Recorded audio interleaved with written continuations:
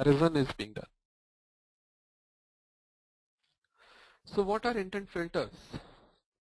Intent filters are a mechanism to inform the Android system which implicit intents they would like to handle. So if my application wants to listen for phone ring, maybe I have to, or let's say my application would like to know when the phone is booted completely, I have to mention it in my intent filter. So activities, services, and broadcast receivers can have more than intent filters, obviously, as they may be interested to listen more than one intents. And these intent filters are set up in applications manifest file, which is called as Android manifest.xml as intent filter elements.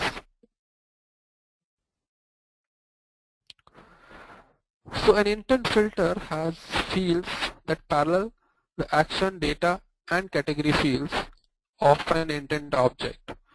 So whenever an intent object is created, this data is fed in, and the same data is mentioned in intent filter. If Android system compares and finds them to be same, it makes out that this component can handle this intent. And there are some, we have talked about action, data, and category. There are some special action and category, like special action is main and the special category is launcher. Whenever you have an activity in your application which needs to be launcher for your application.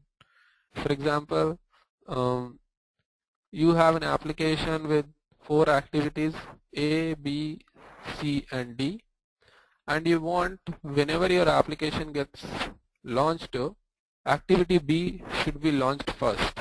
Then activity B may flow to other activities. So you got to have an intent filter which specifies for this activity action as main and category as launcher. Based on this, Android system knows this is the first activity which has to be launched.